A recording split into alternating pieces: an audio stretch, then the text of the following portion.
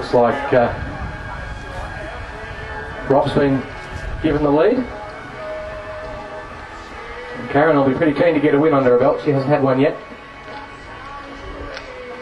Go Karen, go Rob. Go Karen, go Rob.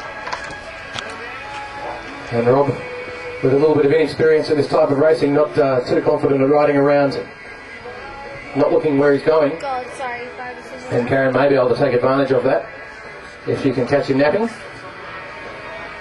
Although Robbie's quite strong. His 4200 time wasn't quite as quick as Karen's, being about 0.1 of a second slower. But he has shown throughout the rounds that he's got a turn of pace on him when he wants it. And there he goes, he's starting to lift it already, and Karen will need to close to jump straight on the wheel, and she has, as Rob picks up the pace. And we get the bell, and Karen's out in the breeze there. She might be better served by getting on the wheel, but no, she's going to do it the hard way there, but she's on the wheel now as she comes through with 200 to go. And Rob's still holding his pace, but Karen just starting to come up onto his hip. Go Karen! And it's going to be really close, but it looks as if Rob has a bit more momentum, although he may fade towards the finish. Go Rob, go Karen! And to my eye, Rob got that.